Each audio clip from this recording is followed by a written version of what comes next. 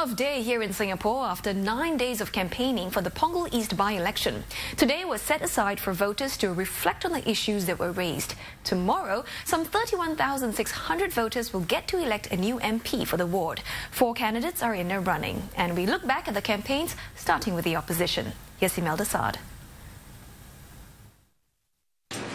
Well, from the start of the campaign, the Workers' Party candidate Lee Lian was seen as a front-runner among the opposition candidates because she had contested and achieved over 40% of the share of votes before. Now, this time round, she banked on her Heartlander appeal. She told reporters that unlike the last elections, she's managed to cover all 127 blocks in the ward. Her position was that a vote for her would strengthen the Workers' Party's voice in Parliament.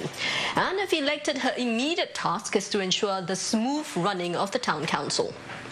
It has been intense, but very memorable, I have to say. I've met many residents, and they're warm and friendly. Okay, but I'm not going to take that for granted. All right, I'm not going to speculate any result.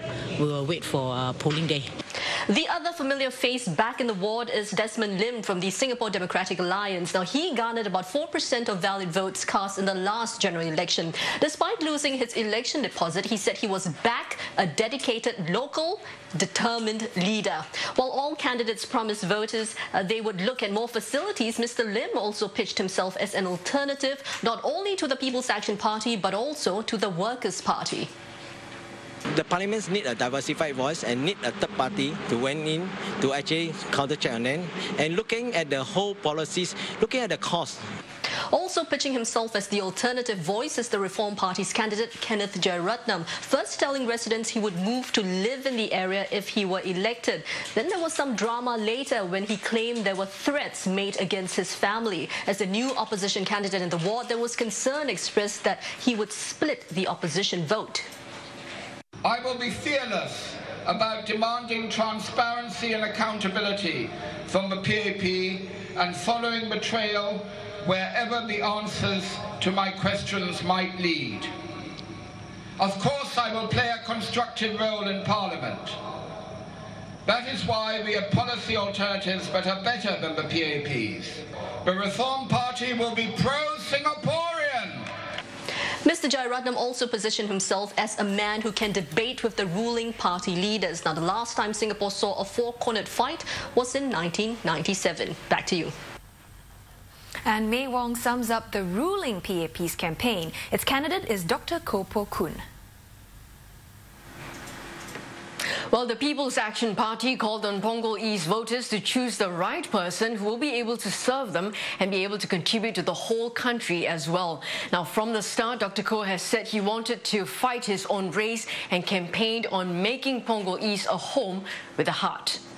Now, concentrating primarily on developing plans for Punggol East, Dr. Koh has laid out his proposals as he met residents. These included building more childcare and elder care facilities and improving the transport network for the constituency as well. He started quietly, often campaigning on his own, saying he wants residents to know him personally.